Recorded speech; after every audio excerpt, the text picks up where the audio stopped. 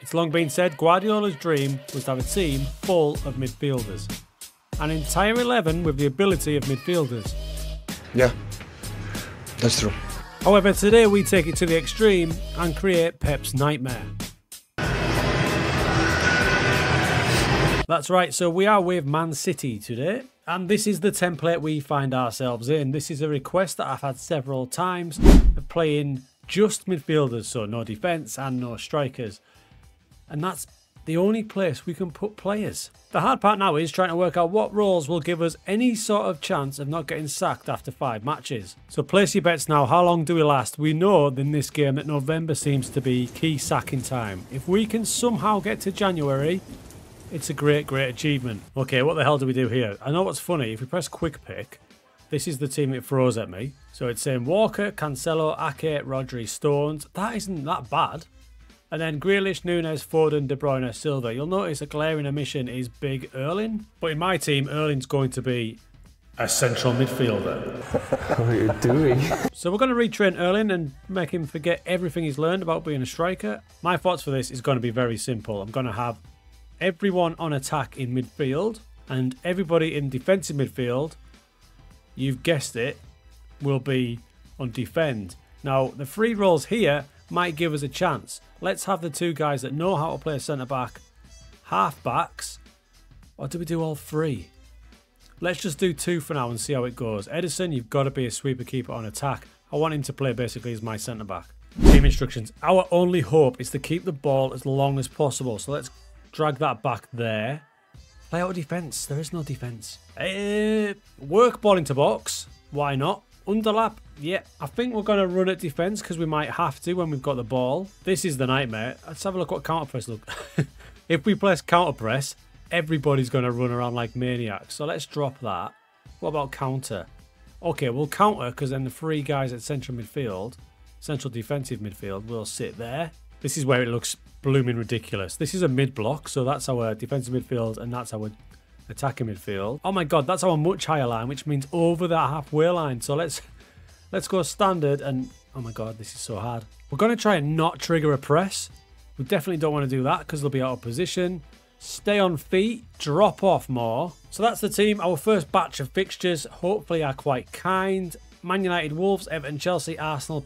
It could be worse. Seems a long way till November though. Let's go, let's go, let's go, let's go. So how did pre-season go, I hear you ask? A casual 6-6 draw against Marseille. A 4-4 draw against Huddersfield. Now in this match against Girona, new superstar midfielder Erling Haaland scored. Can you believe we won that match 4-2? But we do own Girona, so that might have something to do with it. Of course, yes. Because in the next match we lost 6-1 to AZ Alkmaar. Oh shit. So, in our pre-season, we managed to concede, let me total this up, 29 goals in 6 matches. As we went into the Community Shield, I was obviously a bit worried because of the Alkmaar game. However, Manchester United had absolutely no idea what to do with this. Time after time, we cut through them, especially on the counter-attack. Grealish here leaves them in his dust. And by the end of the match, look at this build-up play and the midfield runners. We'd smashed Manchester United 5-1 using that.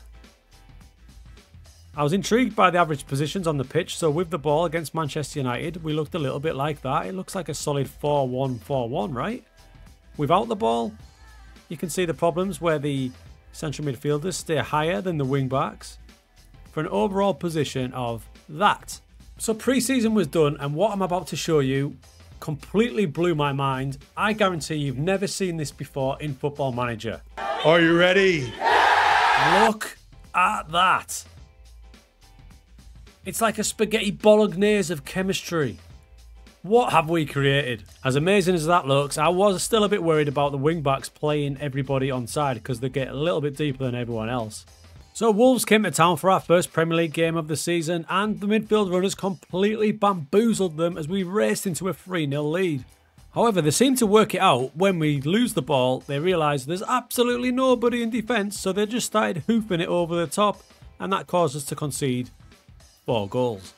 However, we led 5-1 at half-time, And that was enough to get our first win of the season in our first match. And by the way, 79% possession. The next game was a tricky looking one away to Everton, and to my utter amazement, we just continued to bamboozle the opposition.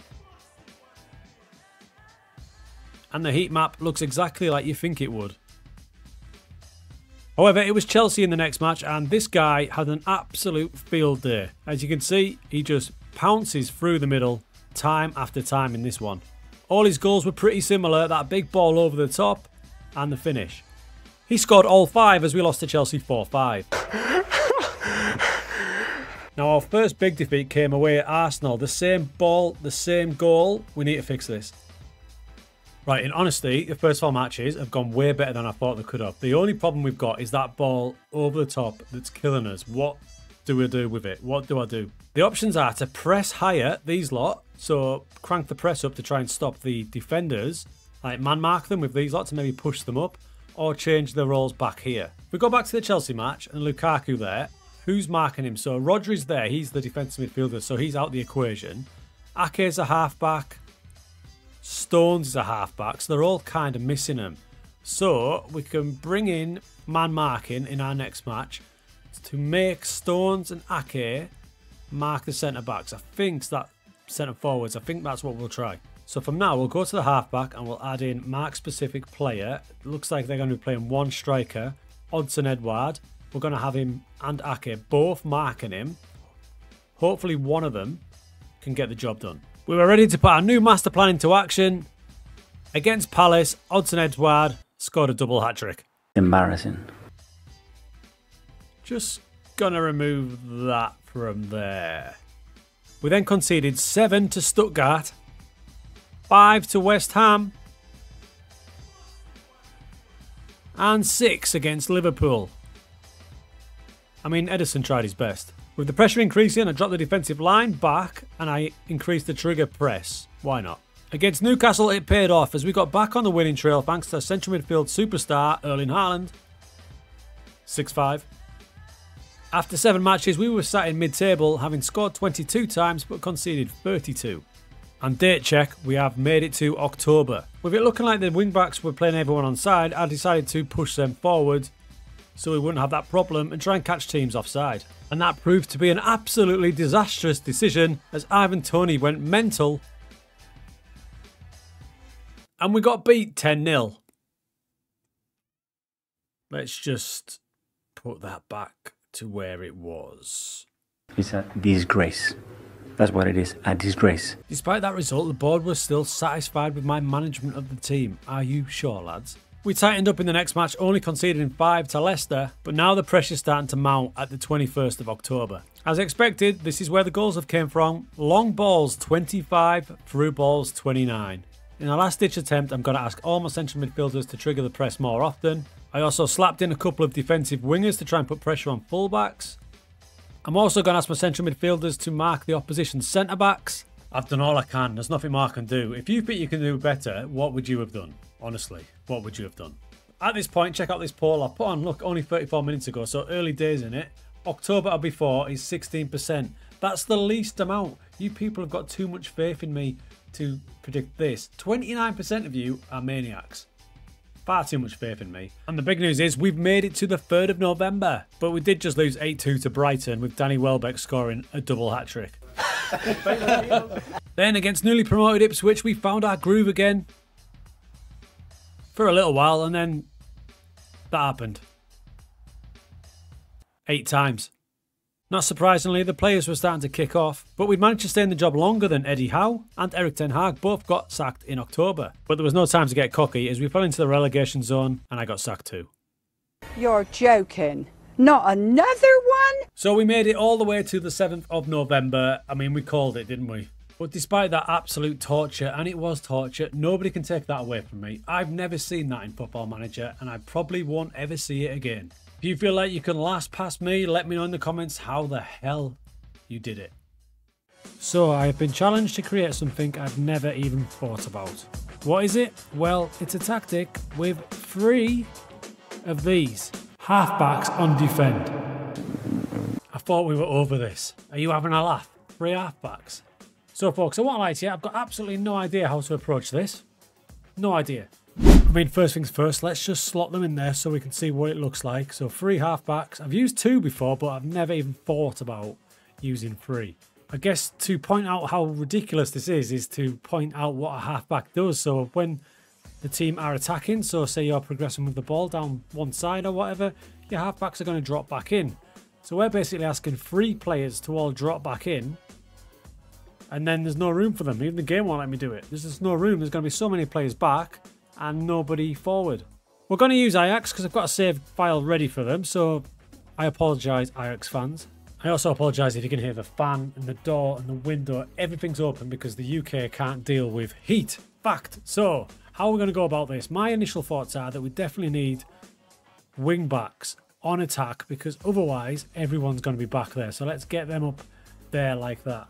So what we're going to have to think about is that there's going to be kind of nobody here because all these guys are convinced they need to drop back. So we've got a couple of options. We can either bring in a libero to surge past them, like that, like we did in our libero experiment. Or we can simply get rid of a defender, move him up, and then we've got 1 back, and then maybe all 3 of these lot will jump back. Now, as stupid as that sounds, we are Ajax, so it might actually work. So the first thing I'm going to try is this. Wingbacks both sides, libero, 3 halfbacks. My thoughts are libero will swap places with at least 2 of the halfbacks. I'm not sure what the third one's going to do. And then we're going to have an extra player here to get up the pitch. So I've loaded in the Roma's tactic, right? And we're going to work off that as a template. After a little bit of adjusting, it looks like this. My thoughts are, in match, wingbacks will push up there, libero will push up, halfbacks will drop back, forward stays as normal. That's the theory. Shall we see? So it looks like my man Satala will be our designated libero, right? Good on the ball. Let's see how he does. Friendly first. So the opposition have got a free kick, right? There's our libero. There's our 3 halfbacks. We're going to see what happens here if we can win the ball back. When we don't have the ball, that's when there's obviously a problem. Here it goes. Mansverk's dropped deep. We like that. The other 2, not so much. And now we've got the ball. Satalo, like we thought, is off. This will work if 2 out of the 3 stay back. And they are. Mansverk and Tahirovic are staying back. So randomly Taylor has decided to ignore his role and duty and just bomb forward. Keep it going. Yeah, he's bombing forward, but now he's put the brakes on and he's going kind of back. He's swapped places with Mansverk. I actually quite like that. There's a bit of rotation going on. Then the fullback cuts across. Libero's on the edge of the box. Halfbacks are spread across there. Bang. Aye, aye. He even scored again, but it was from the corner, so that doesn't really count. And we lost. But here's a turn up for the Bucks, folks. We just beat Porto in a pre-season friendly 4-1. Battered him, it seems. Let's have a little look. So Satalo, libero going for it. In at halfback, we've got Hato, not Bergwijn. Hato, Voss, and Mansverk. They're the 3. Let's see if it works again. Last time we got rotations. 2 went back, 1 went forward. It actually turned out weirdly quite nicely. So we've won the ball back. Off goes Satalo there. We've got Hato and Voss sitting back. Mansverk's going forward when it's on his side. Interesting. Now he's sitting back. All 3 are back. All 3 are back. So that formation looks like a 3-3-4. We invented something there. What? This is really good. Look at the halfbacks. They are sitting back. That libero jumping in front of them is actually working here. Now, when the ball's down one side of the halfback, it looks like that halfback ventures forward a bit. I don't think he's going to go much past this referee here. Let's have a look. It kind of puts the brakes on there, but your libero then turns into the midfielder. The 2 halfbacks are back. This might work. Can you see how enthusiastic I am? Especially when you beat a good team like Porto 4-1. Anyway, back to the tactic. We're going to give this a run for a chunk of the season. Let's see what happens. And remember, if you think you can do better, let me know how you did it in the comments. I'm also going to include a Google Sheets link, either in this video or the next. And it's going to be a direct link for you to feed me ideas, because you feed me so many, I sometimes can't get through them. If they're on a sheet, I'll be able to see them. Anyway, should we put the team in? Popping the team in, it gave me that a best 11 of Mansverk, Taylor and Henderson as our triple halfbacks. And we know our main man is going to be libero. Let's see how they do. So into the league we go, and it's clear where problems will exist. You can see our centre back is just chilling up there. There's our three half backs. When we lose the ball here, the problem comes into view. He gets the ball and then the half backs have forgot to stay back, and the striker's eyes light up, and the brilliantly named Dudeman slams it home. However, despite that, the sheer amount of players that we have in forward areas all roaming around means we're hard to deal with. League match ended 6-2. Now I know what you're thinking, wait till you play Feyenoord, but check this out. Here's our three halfbacks in a row. Libero with the licence to roam forward. The halfbacks staying back, feed the Libero. He leaves a little ping to the forward players. And we rip Feyenoord in half. Now that's going to be our toughest match, and we just battered them 3-0. So the first half of the season is done. Some big wins in there. We're currently sat in third position. Now with that tactic, I don't think that's bad. We've also finished top of the Conference League group. So yeah, this is working alright. We've got a game in hand. We win that, we're 1 point off the top. I did not expect it to work as well as it does, but what seems to happen is when he goes forward, say he's forward on this side, the ball goes forward this side, then this guy will back that attack up with these two sat back. It's fine, unless you lose the ball, then you're in a bit of trouble. Oh shit, here we go again. Now this ridiculous triple halfback team somehow made the Dutch Cup final. Party Poopers PSV stopped us winning it though. We also made it to the quarterfinals of the Europa League, but Besiktas stopped us just. Boo. What seems to have happened here is after our great start to the season, perhaps Mr. AI has started to work us out late on. Look at that bad run. This is interesting. Your average positions with the ball looks pretty normal, right? However, 16 is not your centre back. 37 is your centre back, so that's where he spends most of the time, and you can see the three half backs across there. How about without the ball? And 37 gets himself back. So you can see what it looks like with the ball and without. So there's the problems. When you lose the ball, 37's got to get himself back here. So despite a good end to the season, we ended up finishing third in Eredivisie. Not a disgrace by any means. And really interestingly, average possession, we were second with 64%.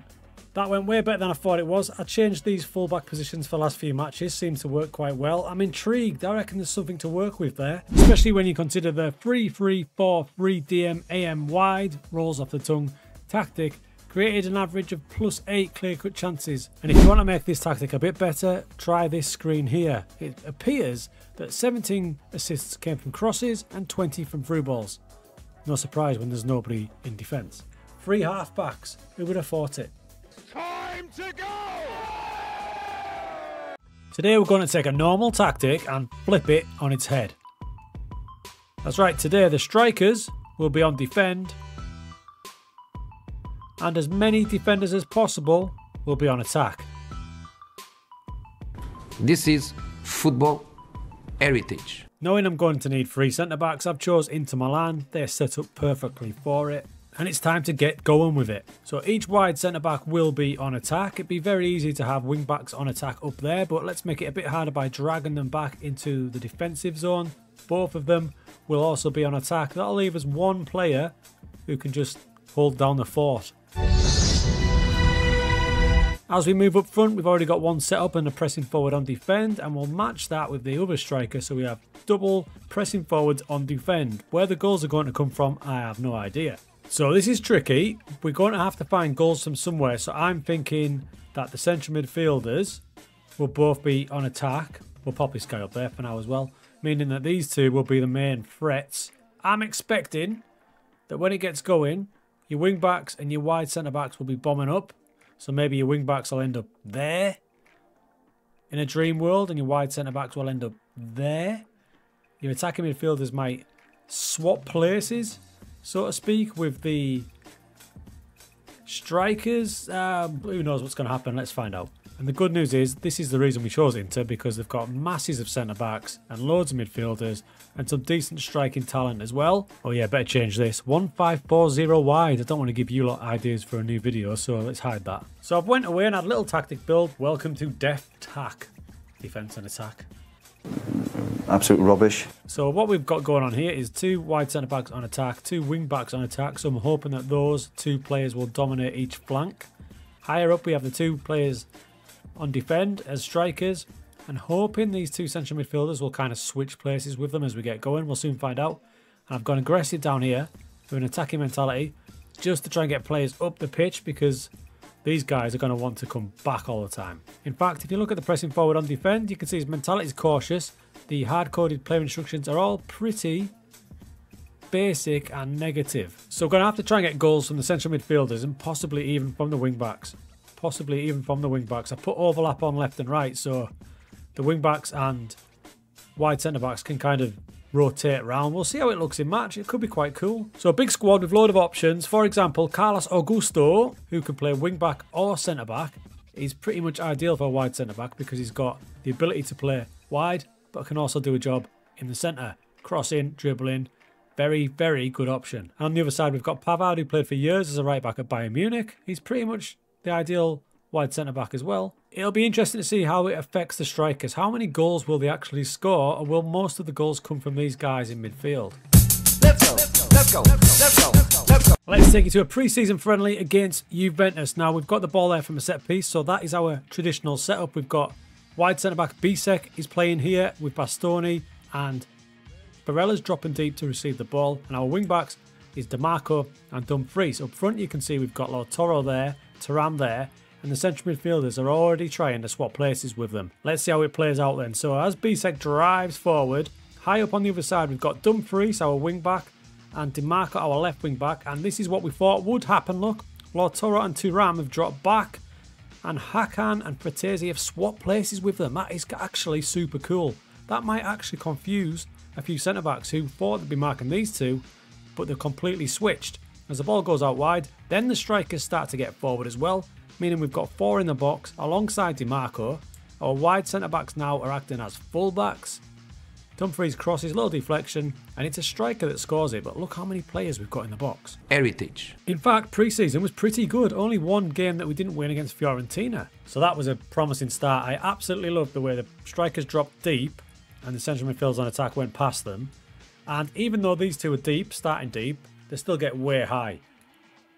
Normally, these sorts of saves are pain, but I'm actually looking forward to this one. As the season got going, we had a really interesting game against Roma. Check this out. So that's a central midfielder on attack. And now out wide, we've got Dumfries there.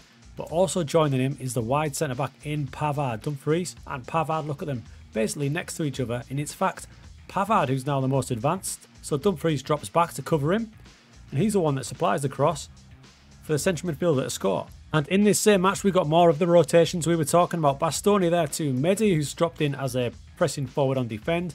And about to burst past him is Mkhitaryan, central midfielder on attack.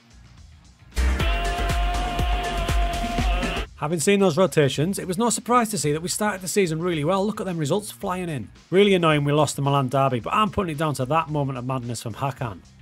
Silly boy. Things were going well, and we even beat Aston Villa. What? Now you might ask, why is that such a big deal? Well, in this edition of Football Manager, it doesn't matter what I do, Aston Villa beat me. But not today, because they couldn't handle it as Acerbi, the wide centre-back, found an Arnautovic. So at the halfway point of the season, roughly, we are third in the league, and quite surprisingly, we're second top scorers with 38. We've only conceded 14. And we finished top of our Champions League group, not losing a match. However, I'm getting itchy fingers because we'd started well, but then you know how you get that little slump always around December, January time? I mean, it's not bad, but I just think there's signs we might need to change it up. So I'm going to try a couple of things. This result here against Napoli has tipped me. I just feel like we should be doing slightly better. If you look at chances created, we're top of that by an absolute mile. Shots for, we've had more than anybody, and clean sheets we're joint top. I feel like we should be top of the league. And yeah, when I looked at the XG table, we should be. Interesting. 1. So I made some slight changes to the tactic. The main one being, let's have a third central midfielder on attack to completely bomb forward past these two pressing forwards and try and get a few more goals that I think that we deserve. And now when we go forward with the 3 central midfielders on attack and those 2 wide players on attack, Acerbi, DiMarco, look at how many options DiMarco's going to have here in the box. 1, 2, 3, 4, 5, 6, and the wide centre-back chilling on the edge of the box. It's no surprise that carnage happens in the box and we end up scoring. So this more aggressive version looks like it's got potential. And we won the Super Cup, beating top of the league Napoli. We battered Genoa, and this match against Fiorentina shows where we can get the goals and assist options from. That's Bastoni, our wide centre-back. He cuts it back to our central midfielder on attack, and on the edge of the box is our wing-back. Heritage. We'd even made it to the semi-finals of the Champions League, believe it or not, and Liverpool couldn't deal with us at home. But I've just got the feeling that late goal from Gakpo might cost us. We lost away to Milan 3-0. The scoreline flatters them, but this will show you the type of goal that we're conceding. And it's our own fault, really. So when the ball comes through here, as soon as we win that ball back, the wide centre-backs, Pavard and Acerbi, they set off because they're on attack. So they kind of just leave everyone in. Do you see that? If I just backtrack that a little bit. So we win the ball. Maldini's got it. He's watching his man. But when we win it back, as I slow this down, you'll see that he immediately sets off because he's on attack. So we've won it back there. Now we start setting off. He thinks we're in control. He's off, but we've lost it again. He's out of position. And then Loftus-Cheek's in. And that's how we concede. The attacking mentality of the defenders just means as soon as we've got the ball, we're off. Syria out. So I was intrigued about average positions, and wait till you see this. With the ball in a game we dominate, there you go. Look how many players go forward. So you've got your 2 strikers, but the central midfielders are so close to them because they're switching places, and it's so wide. You've got your 2 wing backs and your wide centre backs wide, leaving this guy to kind of hold down the fort. Now without the ball, they do get back and drop in quite well, but your wing backs are still pretty advanced, leaving an overall position looking something like that.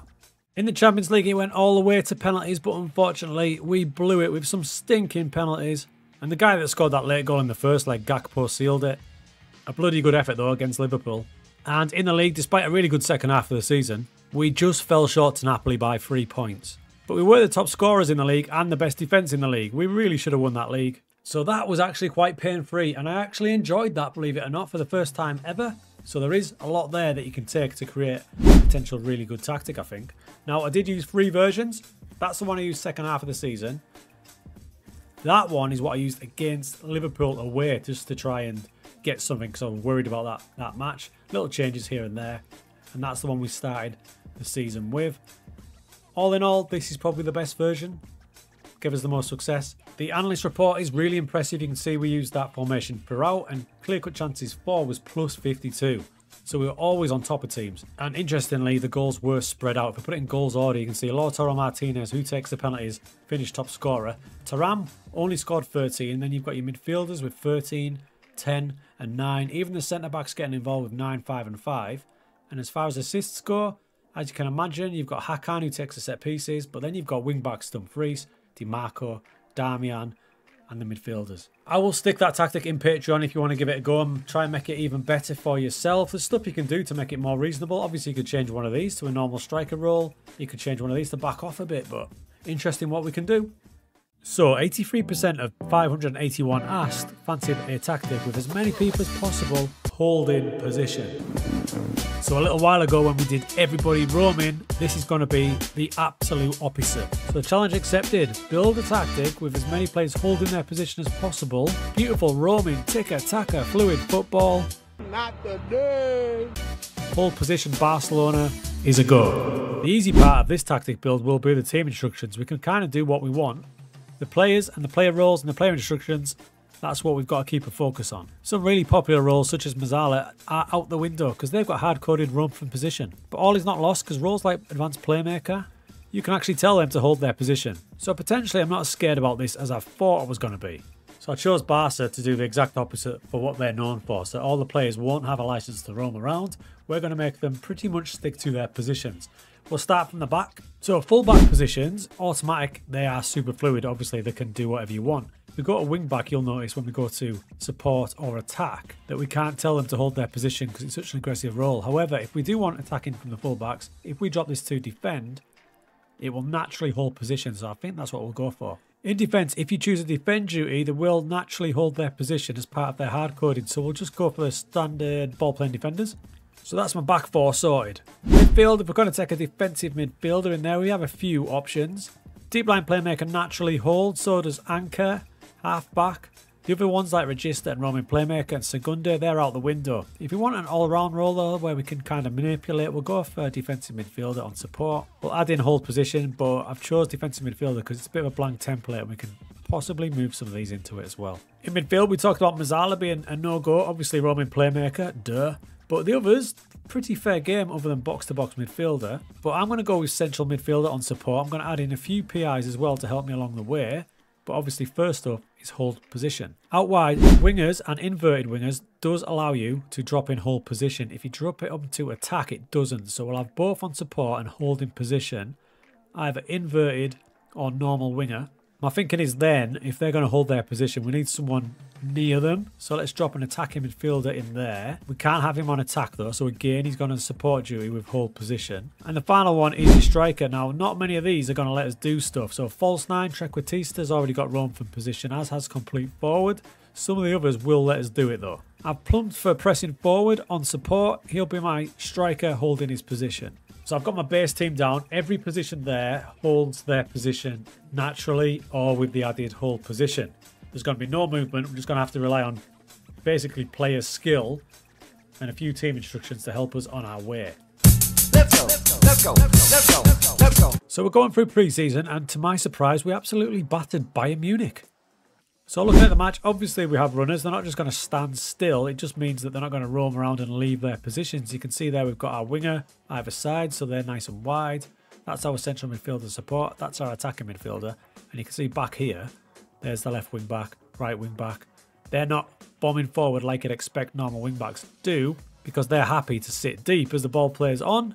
They're still pretty deep. Everyone's kind of in their positions. Xavi's getting forward. It's looking good.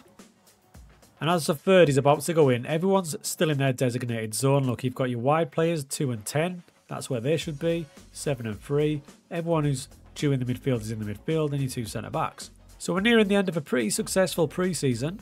Barcelona. To finalise the tactic we're going for, we've added a couple of player instructions here and there. I'm asking cross more often for my wing-backs to try and find some goals from somewhere. Asking my defenders to dribble more, but they are still holding that position. Central midfielder will take more risks, dribble more, and hold.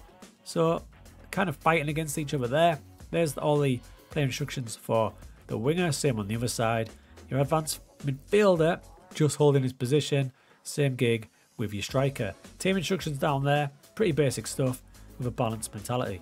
Now what will be tricky here is obviously Barcelona have high expectations of a title challenge. So if we absolutely bomb, we might find ourselves out of a job here. So I was naturally a bit worried when we lost away to Sociedad early, and not only that, look at the state of the match. Granted, they didn't have many shots, but we were pretty toothless. But maybe that was just us getting used to it, because we did start to look a little bit better, and we beat Atletico Madrid. Atletico Madrid. And again here against Sevilla, if I pause it there, you can see everyone in their designated zones, the wide guys wide. There we go, they're not roaming from their positions, and all central midfielders. Those 3, you can throw a blanket over them. In the first El Clasico, Real Madrid got the better of us. That was 3-1. But at the halfway point of the season, it was still going pretty well. We sat second in the league with just 2 defeats. We're only 3 points behind Madrid, and interestingly, we've only conceded 9 goals. We're not scoring many for a Barcelona team, but only conceding 9 is fantastic.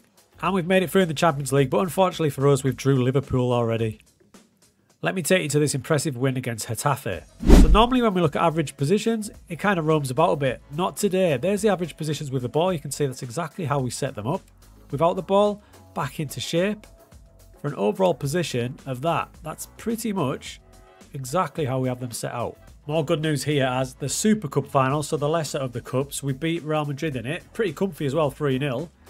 It's not the worst tactic I've used in the world, this. It's pretty boring, but it's getting the job done. Real Madrid. We also beat Madrid in the league as well to get revenge. And how about that game against Liverpool in the Champions League? They scored from a set piece, but teams are having to work hard against us to score, and we managed to get an equaliser. First leg 1-1, probably should have got the win. And in the second leg, because we've got all these players on hold position, we're so hard to break down, and we nicked one at the end. We knocked Liverpool out. That's huge. I don't care if they had 10 men. That is still huge. That meant we got Inter in the quarters. We beat them at home. And same score away to get to the semi-finals of the Champions League. And the team was starting to enjoy it. Chemistry was up. We are like prime 90s Arsenal here. It was another 1-0 win. This time in the Spanish Cup final. So that's 2 trophies down for the team. In the closing stages of the league campaign, we're just behind Real Madrid. It's our goal scoring that's let us down. We've only scored 62. They've scored nearly twice as many, but our defensive record is fantastic. We've had 22 clean sheets. Our problem has been chances created down in 5th. You wouldn't expect that from a Barcelona team. In the Champions League semis, another English team. This time it was Arsenal. And over the two legs, again, they couldn't break us down. They didn't score a goal. We scored 3 in the home leg and got through to the final. Teams are really struggling to break us down. Look at this. We've got the ball here and everyone is just kind of sat in their positions. Watch them all. There's no roaming around here. They are sticking to their designated slots, getting the ball, passing it. But they're not passing and moving as such. They're just passing and holding, passing and holding. It is doing exactly what we wanted it to do. And in defence, it's so hard to break down. For example, look what happens here when they try and counter-attack. Jesus gets it. He's got no one to hit because we're all getting back into our positions. And he ends up just smashing it upfield. It's actually mad how dormant they are when they haven't got the ball. They just stick to their positions. Look at them. Valdez got it. All these guys up front. There's hardly any movement. You've really got to rely on having some good quality players to get you some goals at least, because it's so solid, but nobody's moving. They're just sticking. So the league campaign was over. A couple of late draws meant that Real Madrid did coast the title, but we did have the best defence in the league. It would be really interesting to see what you could do using parts of this philosophy of hold position and then parts of your own more attacking stuff. So merging the two, you could get a really successful tactic. Having said all of that, we had made the Champions League final, and wouldn't you believe it, it's against my massive bogey team, Aston Villa. Oh, for fuck's sake. What are they doing there? So up against Unai Emery, we got the first chance with a penalty on 22 minutes. Lewandowski put it away, and we led all the way to the 92nd minute when Aston blooming Villa equalised through Nonto, and then in extra time from a corner, Ollie Watkins scored. Are you kidding? Oh shit, here we go again. Honestly, Villa and me have a bigger rivalry than Drew McIntyre and CM Punk. I hate them. We nearly got the Champions League, which would have meant 3 cups and a second place, which is way better than I thought we were going to do. So back to that tactic. Like I said before, you can use elements of that with some more expressive stuff higher up. You could build an absolute beast of a tactic. So there we have it. Hold position in match. They stick to their designated zones big time. Okay, so tactical style. Team instructions. Player instructions. Today we take them all out and only rely on player traits. Bro, what are you talking about, man? Right, start club is Inter, but it really doesn't matter massively what team we start with, as you'll see shortly. So some say there is a hierarchy in terms of tactics where play instructions trump team instructions, but traits trump both of them. Now, quite honestly, I have no idea, but we're going to lean into the player traits being the most powerful because that's all we're going to use today, just player traits. So we're going to build a tactic and a squad based on player traits, and that's all that's going to go in. All that's going to go in is player traits and the player roles. Failure is your destiny. Now, to do this, I'll load a successful tactic in. Stingsley Flick, one of the best tactics I've used this year, but look at all the team instructions. They're going to come off, and if we click on a random player, you can see all the added player instructions we've put onto him, and we're going to take all of them out when the season starts, including all the team instructions, a pure blank canvas. But the next thing is to find some players using player traits that will suit that setup. So it's up to the player search engine. You'll notice we've got in-game editor turned on. That's so we can just move the players across nice and easy. That's all we'll use it for. We're going to start looking for a right wing back. Now what we want from this is some key traits, not many, just a couple. Now, as you can see, we're searching by player trait. So I want my wing back to be the main source down the right-hand side. So the first one I'm going to look for is gets forward whenever possible. That means he'll bomb down there as much as possible. And as you can see, loads have showed up, but we want something else. Runs with ball down right. Now we can see the players we've got lined up. So Frimpong looks ideal. Player traits have runs with ball down right, gets forward, and a little bonus one of runs with ball often. We'll move him to Inter. He's going to be the right back. We'll do the same for the left wing back. Jose Gaya, perfect. So I've got my 2 fullbacks in, sticking to their side of the pitch and running wide. So that's going to be the main wide outlet for the team. Now the centre backs, I want them to play a bit of ball here. So being comfortable on the ball will be key, but I also don't want them jumping into tackles recklessly. I can see what they're doing. Now luckily by choosing Inter, we've got the perfect centre back in Bastoni. He's got does not dive into tackles, he's got tries long range passes, and he's got brings ball out of defence, which is good because we can add dribble more. He's got that trait, so that's going to encourage it anyway. The second centre-back, I want to be a bit more expressive, so we've got a libero, so for a libero, we'll need a certain bunch of traits for that. So first off, brings ball out of defence is an absolute essential. The next one, to find ourselves an aggressive centre-back, let's slot in runs with ball often. We've immediately got a few options now. So if I had a third trait in there to make it the most aggressive centre-back possible, believe it or not, by adding in gets into opposition area, that's going to encourage Libero to be what we want him to be and get that a little bit further forward. And Arthur Fete is absolutely perfect for it. I can see it, I feel it. So he's slots in at Libero. That last trait wasn't really essential, but I was getting a bit greedy. I just think it'll encourage him to get a little bit further up and not hold back that much. Next, we're moving to midfield, DLP and Volante. Again, we've got Hakan already at the club, who's the perfect DLP. He's got the dictates tempo, which is a 1-on-1, and tries long-range passes. Those are the two I want. My Volante will be Barella already at Inter, and the key player traits for this one is, because we wanted to get up and support that attack, will be get forward whenever possible and moves into channels.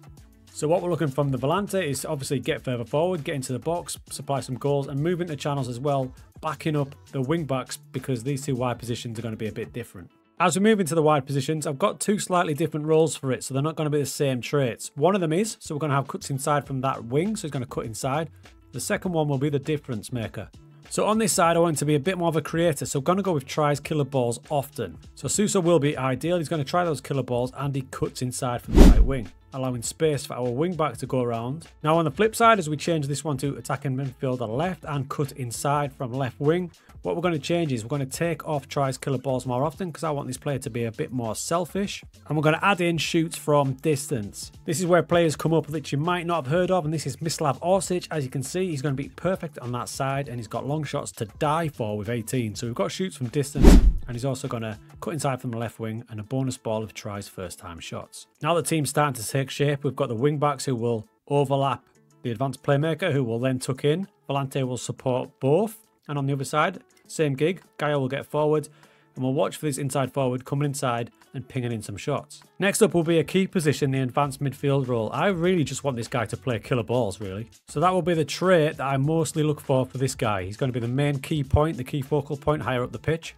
We're going to go with Dybala. He's perfect for it. Tries killer balls and the bonus ball of plays 1-2s and comes deep to get the ball. So those three traits should work quite well in that position. Likes to try and beat the offside trap. And we'll add in moves into channels as well, just to benefit the player role. Ciro Immobile comes up. He's 34 now, but he's the one we're going to use. Moves into channel, and there's that likes to try to beat the offside trap. He's also got places shot, so he'll be nice and composed when he gets a chance. And by the way, the only one we're going to look for from the goalkeeper is to start our counter-attacks, and I quite like the thought of them using long throws to set us off.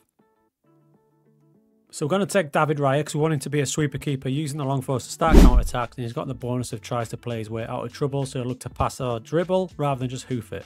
So that is my traits 11. They're all going to rely on their personal traits, and I'm going to do nothing else.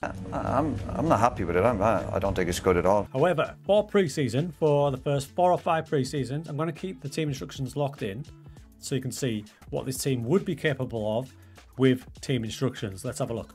Stop it. Have you subscribed yet? If you've been enjoying the videos recently, please do consider dropping a sub. We're trying to get to 17,500 by the time of FM25's launch.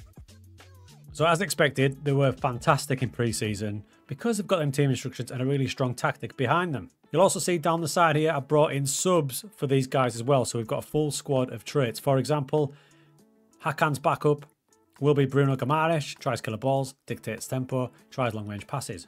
Perfect. And the backup for Immobile will be Ollie Watkins, where he's moving the channels and tries to beat the offside trap. We've done that throughout the squad. But as you can see, we've now got it lined up to progress from here with a clean slate. So no team instructions at all. None in possession, none in transition. And when we get out of possession, it just sets you up at a mid-block. We're not going to touch it.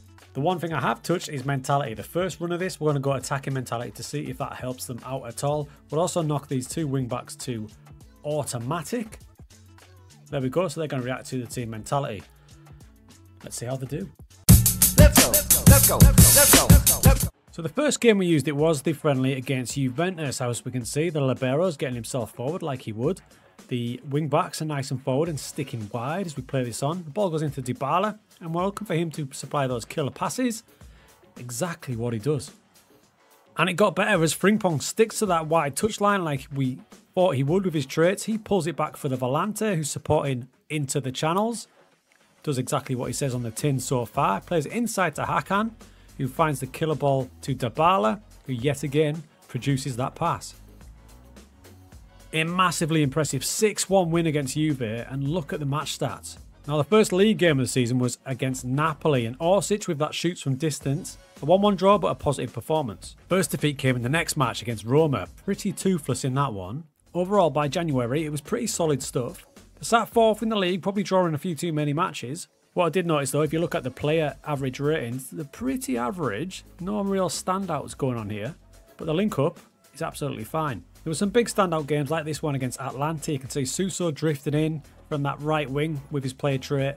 Finding Dybala, there's that killer ball, and Immobile with the beat the offside trap. And the team also surprised me by winning the Italian Cup. They actually won something with no directions. And qualified for the Champions League, finishing 3rd, only losing the 6 matches. They just drew too many. So what this shows me is that you can proper scale back your tactic and get some success. That's got no instructions anywhere other than the hard-coded ones and the player traits, and the finished 3rd with only 6 defeats. So that is the ultimate blank template. We use attacking mentality. I think for the next go round, I'll just drop this down to balanced. Balanced next time. Let's go. Let's go. Let's go. At the midpoint of the season in balance, they were arguably playing a little bit better. They sat 2nd in the league, only a point behind AC Milan. And it looked like they were scoring a bit more. That's 2 per game. And again, team chemistry was absolutely fine. I'll pick out this dominating display against Lazio and have a little look at it. There's a libero getting himself forward. And here comes the Volante also storming forward.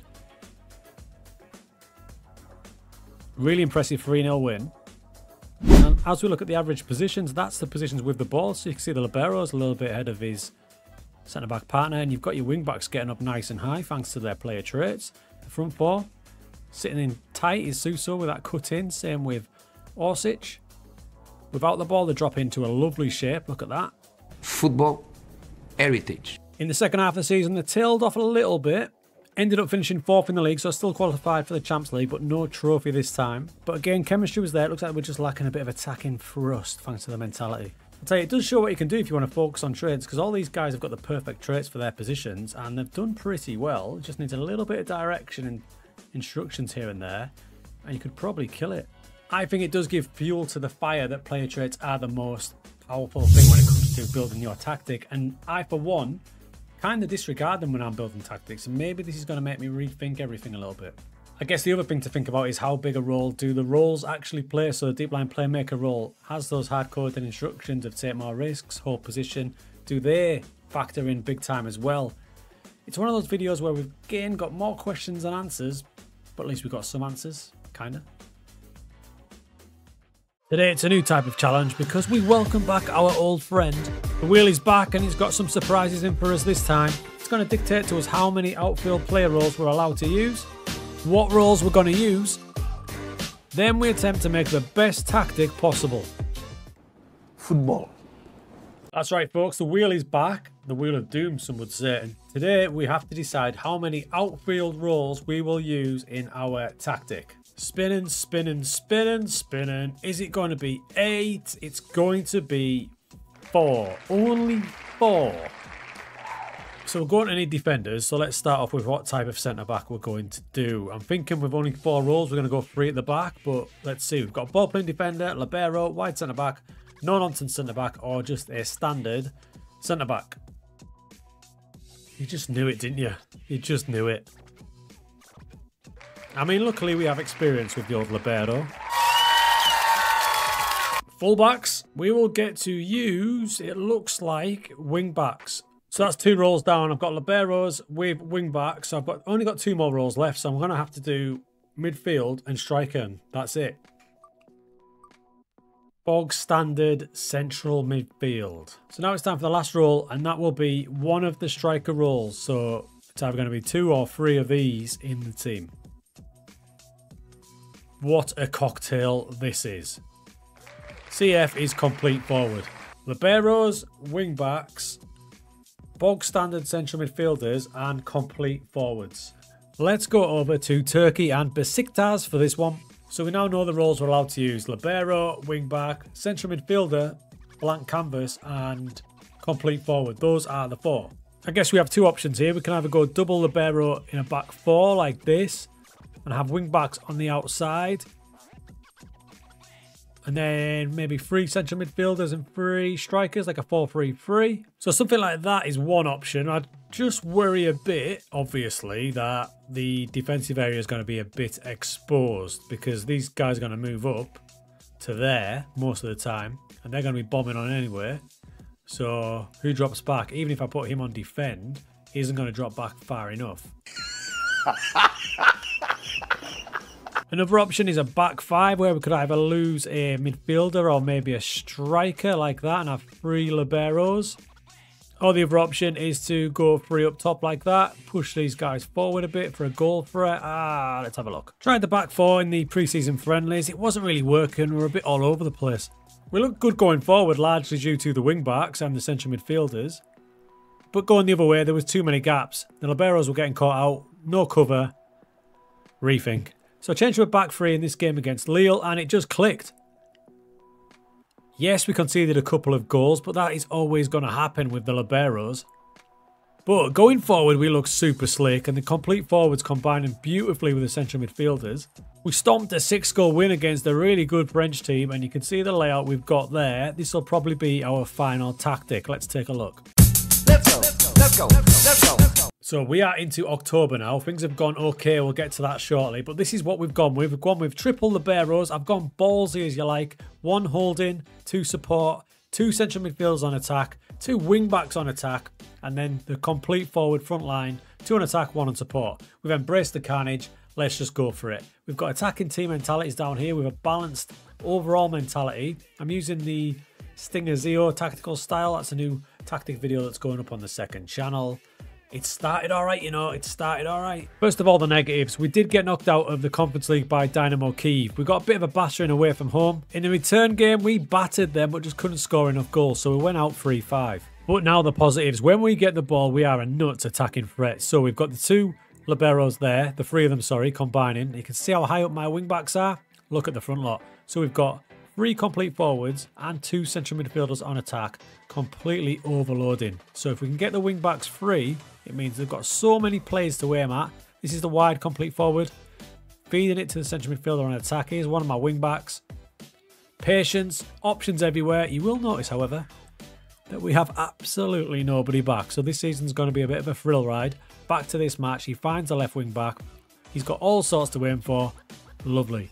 The movement from the complete forwards and central midfielders continue to cause havoc. There's the big problem. That ball over the top will always be an issue.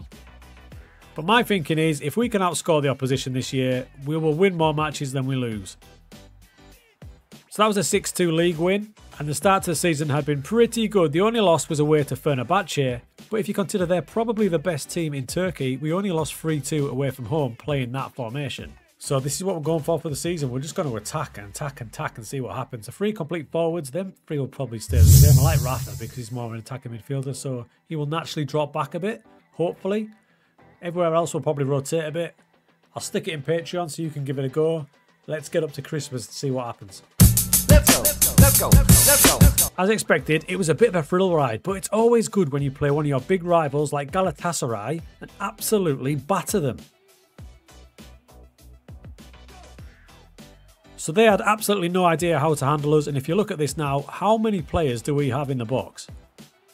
We beat our big rivals 5-1, and then we won the Turkish Super Cup by putting another 5 past them. So on New Year's Eve, things were going well. We'd lost a couple of matches, and although we sat down in 6th, we are still in it. There's only 6 points from 6th to the top.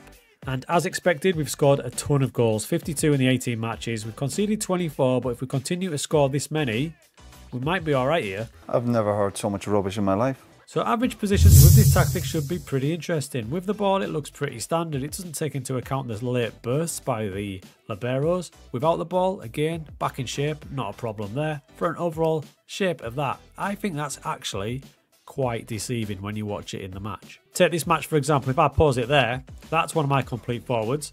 My wing back is now the most advanced player on the pitch. Here we've got one of the central midfielders breaking forward as well. So you can see the movement. And don't even start me on the 2 liberos, the support ones getting forward. So you can see the average positions that it gave you is pretty false because we've got everybody, literally everybody, in the opposition half. Right, we're in March now. Things have gone disgustingly well. The three strikers are loving life and the chemistry from the team is getting there near perfection. Rebic has done great with 20 goals, 17 and 24 in the league, playing as the wider complete forward. Rafa, like we thought, dropping into a more of an assist role with 14 as the drop-off complete forward. And we've got Big Vincent here as well, doing his bit, 10 goals, 6 assists. Things are going well. It also helps we've got over 15 goals combined from our liberos. Disappointingly, we got knocked out of the Turkish Cup. We probably should have done better as well. But other than that, so far, we've absolutely nailed this second half of the season. And quite shockingly, we have shot up to top of the league. This league is so tight, but a good run has seen us go top. In 30 matches, we've now scored 86 times. We're nearly at 3 a match.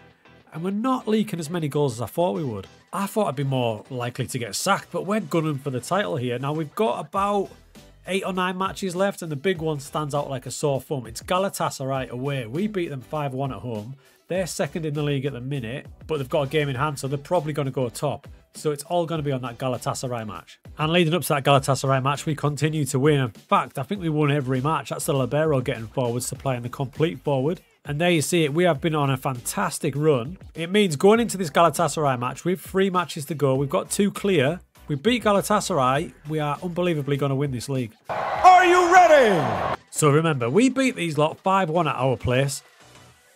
I think they remembered it because they just opened up against us. They just killed us on the counter-attack. Look at the gaps they've got. They're exploiting the liberos.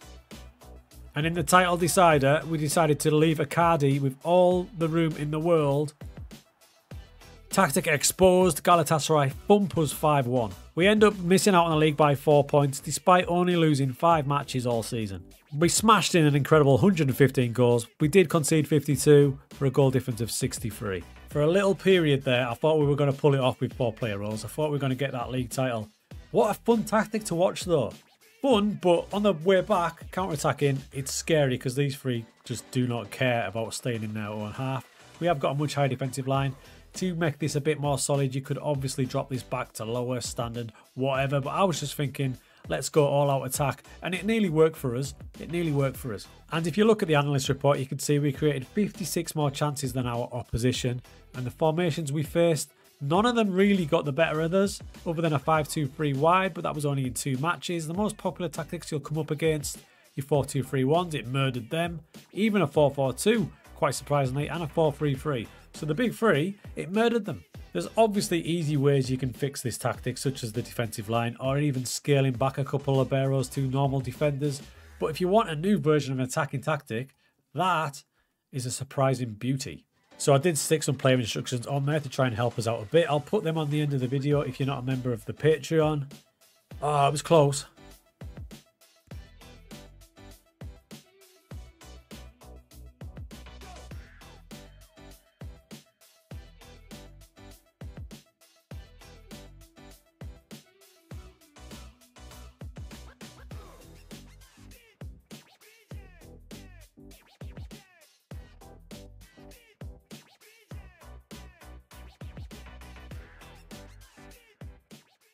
Okay, without doubt, this is the most disgusting tactic challenge I've ever done, and that's saying a lot.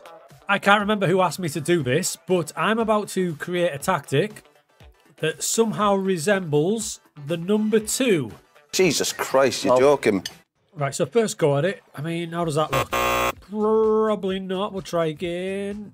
It's not as easy as you think, this. No, absolutely not. I think we've landed on it. That looks 2-ish. We'll play that for a couple of games. So we played that in pre-season. It wasn't a big a disaster as you might think, you know. Liverpool and Benfica got 4 against us, but we were competitive. We actually scored twice against Liverpool. I'm well impressed. And there you can see the tactic. But something's eating away at me a bit. Viewers, you've no idea how much I appreciate your comments and then interacting with you in the videos and that you enjoy them. But I know a few of you are going to say to me, that's not a 2. And the annoying thing is, you're probably right. It's an easy fix though. We just need to slide this ombre to there. That is a 2. You son of a bitch. So as we get for this La Liga campaign with the 2's tactic, it's a question of how long will we last. So that's where we're set up. As the season goes, we'll see how it looks and we'll try adding some player instructions to try and cover this gaping gap.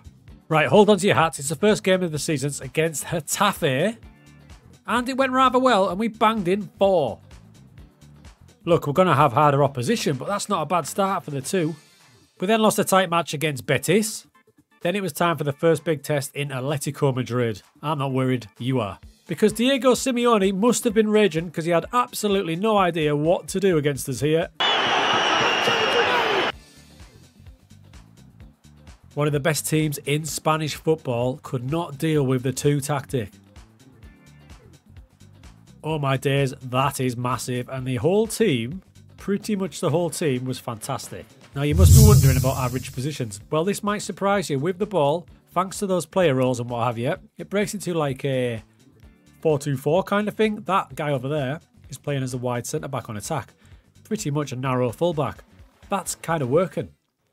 Without the ball, the drop back in, that's when it looks a bit messy. Overall shape, I can live with it, I can live with it. The first team to really expose us was Man City, no big surprise there. That led to a bit of a dodgy run. I was starting to get a little bit worried, I won't lie. So then I added a couple of play instructions to try and help us out. I asked my wide centre-back on attack to mark specific position. That will be the opposition winger. So hopefully he stays out there a bit more. I also asked the widest of the strikers to do a similar thing, asking him to mark the fullback. I also changed him to a pressing forward as well, just so he does a bit more work. This led to our best performance of the season as we absolutely murdered Sevilla. A lot of the plays coming down the right hand side, as you might expect. But look at the movement, there's loads of players over there. We've got massive overloads. A landmark 4-0 win. But then it was time for Real Madrid. And after we went behind quite early, we obviously feared the worst. But despite being under the cosh for most of the match, my boys down that right hand side again found a way through. And we sealed a 1-1 draw, followed by a 6-goal thumping of Alaves with every player shining. And at the midway point of the season, we're currently on our best run.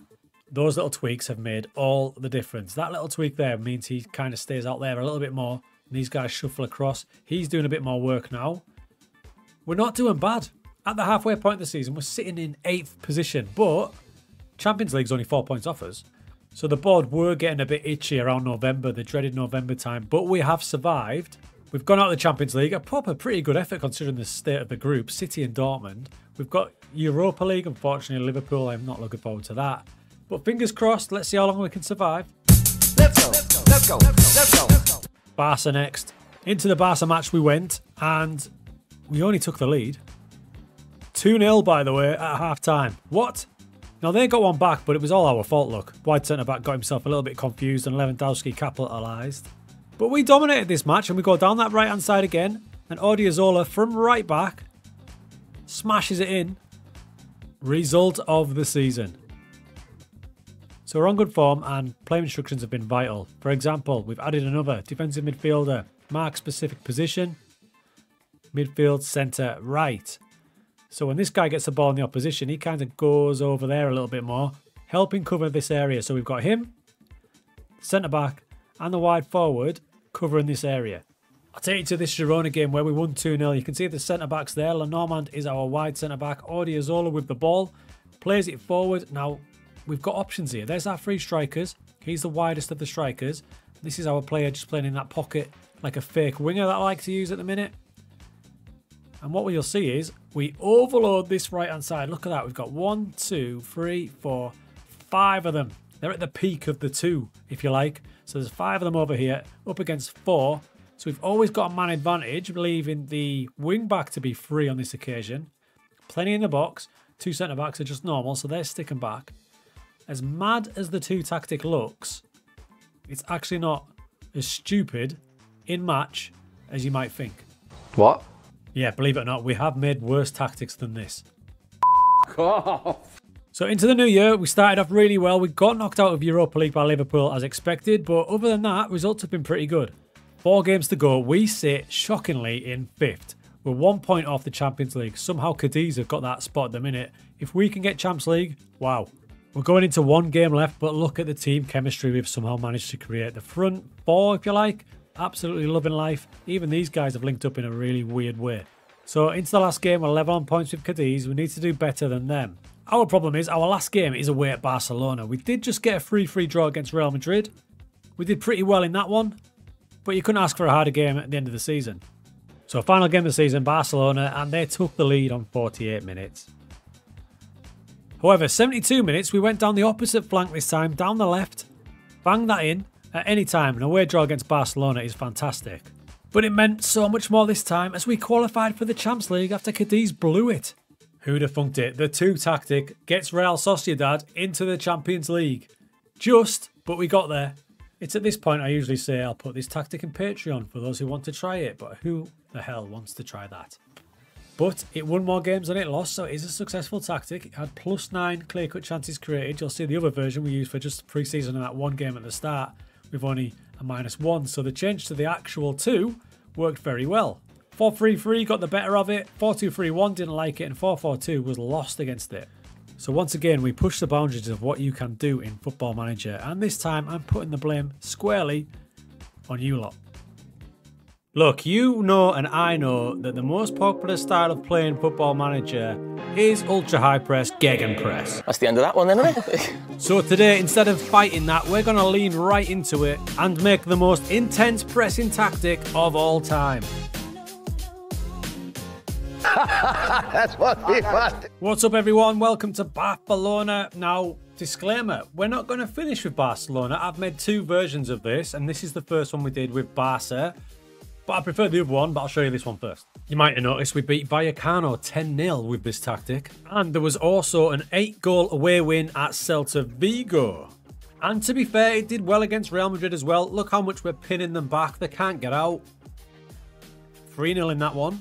But alas, they didn't win the league. They finished second, only losing 4 matches. One was against Madrid, but overall, it was bloody good. And they scored 100 times, conceding 31. It was just an elite Real Madrid team that stopped them winning the league. And this is what we did. This is the one I've called press till you drop.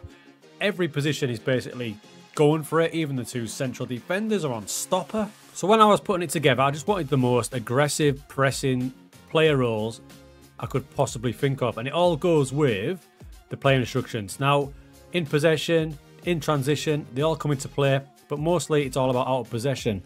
You'll have seen every tactic under the sun that you can download with this sort of setup. Much high defensive line, high press, much more often, get stuck in. It's kind of that horrible meta word for this year's FM. Wow.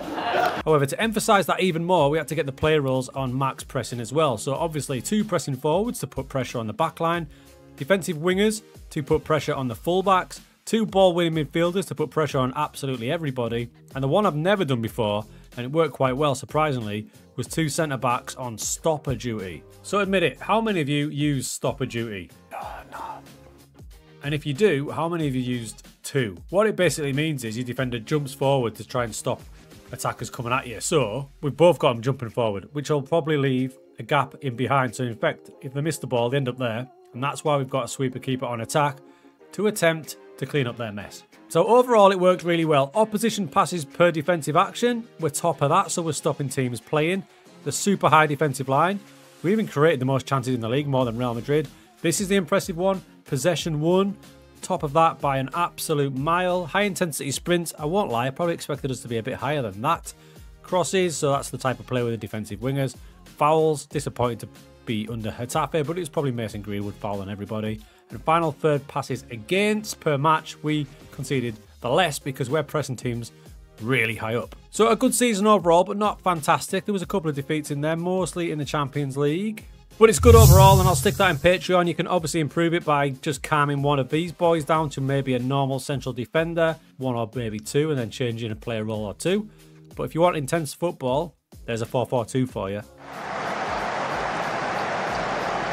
Next up, I went to Juventus to try the second version, and this one I kind of like a bit more because it's a little bit more balmy. So I was trying again, and there's a few player roles I definitely wanted. I definitely wanted pressing forwards up front. All of them will be pressing forwards in one form or another. I definitely wanted a ball-win midfielder because they just seem to get everywhere.